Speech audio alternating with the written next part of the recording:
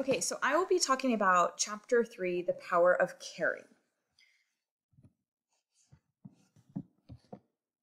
So an overview of this chapter, it basically talked about how caring is centered around the idea that teachers must know their students and build relationships with each and every single one of their students in order for the classroom to be successful and in a way for it to be culturally responsive. If a teacher does not know the student or any of the students or just one or two, in general, the classroom is not going to be successful.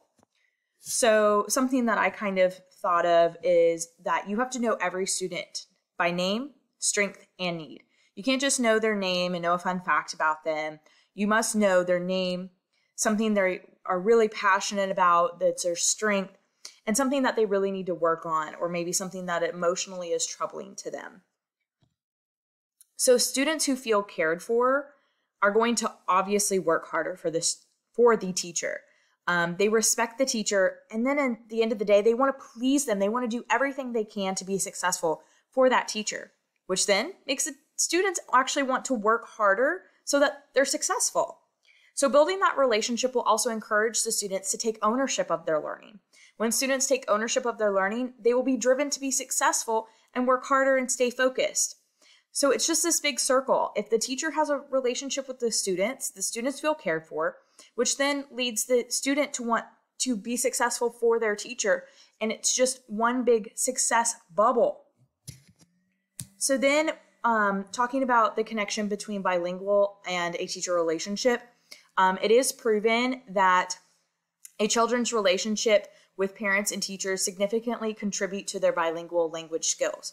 So if there is a high quality teacher-child relationship, they are more likely to have more language skills. Because think about it, they're talking with their teacher. They're building more language skills, and they're wanting to communicate with their teacher. If that teacher doesn't have a relationship with that student, why on earth would that student want to talk to that teacher? They're not going to build any more language. So the more you build that relationship, the more they're going to be willing to talk to you and build that language. Talking about relationships between teacher and students, relationships between teacher and student is the heart of education. It talked about that for quite a bit. If a student feels like the teacher cares about them, they're more likely to open up to that teacher. This comes into play when a student is struggling. So for example, I had a student who was struggling in my class with main idea, and they usually felt very embarrassed about coming up or asking for a small group or raising their hand. But after building that relationship with the whole class and making it known that it's okay to come up to me and ask for help, that student felt more comfortable coming to me after I built that relationship. If I did not build that relationship, that student would have never come up to me and asked for help. They would have just sat there and they wouldn't have ever gotten it. They would have just maybe gotten by, passed through, or they would have failed the subject if I hadn't built that relationship. On the other side, if a teacher and student have a connection, the teacher will most likely be aware of when a student is struggling, just based on their behavior or the words that they're using. You know exactly when some of those students are upset because they've made that one motion that just lets you know something's not okay. I need to go talk with that child. So knowing your student and then in return they knowing you, it's just going to build a better relationship and allow you to communicate with them and they communicate with you. And in return, that helps their learning. So we also need to make sure that we have student voice being heard. If the teacher is talking all the time, students do not feel like they have a place in the classroom. So silence is an option for teachers, making sure that they are communicating with their peers and building relationships through academics with their peers. And it's not just teacher-student related. It's also building it with the students in their class and allowing for them to talk to each other. We have to allow the teachers to stop talking and allow the students to talk and lead the conversation of the class. It allows them to express themselves in a safe way and be able to make mistakes and us to correct them here. So then when they go out into the real world, they feel comfortable and they feel successful when speaking to others. So this also gives them an opportunity to hear other people's perspectives. So maybe one student saw a topic one way and they saw it another way. Well, they can compare and contrast. Well, they might have gotten the same answer, but they got there in different ways, and they can see different perspectives, which is good for all people to see as well. It's a good skill to have. Warm demander was one of the more empowering ideas that I read about. A warm demander is a teacher who is caring and builds relationships with all of her students or his students, but also sets high demands and expects all students to follow them. So it's that teacher that you know will do anything for you and will protect you. But if you don't come to class prepared or you're disrespectful, they let you know. And that's not acceptable.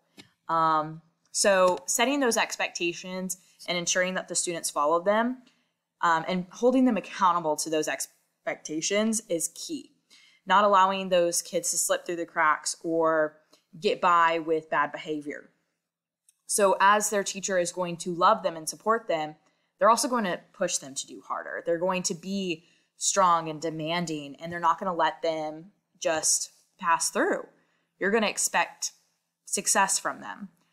So an example I have is, this is a community circle I did earlier in the year. I set my community circle expectations.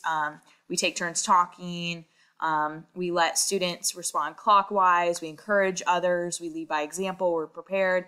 We try new things. We express ourselves and be who we truly are. We are open to others' ideas. I do not allow students to talk over each other. I do not allow students to use unkind words or actions. I do expect them to listen to each other with their whole body. Their eyes are on the speaker. And if you're not following that, we stop the lesson and we correct that behavior right then and there. I set these expectations and the kids follow them. As soon as they don't follow them, we reteach it, or a student has to reset and figure out how to better set those expectations so that we are respectful to our student, to our peers, and to each other. Or maybe it's to me. This is just an example of a community circle. I have these pride expectations because that's what my school uses as pride. I set these expectations with every lesson, every activity. If it's a turn and talk, I've got expectations just like these. It allows them to respectfully share with each other, share with me. They know how to behave. We go over these at the beginning of the year and we just set those expectations. But at the same time, I'm allowing them to share. I want them to communicate with me.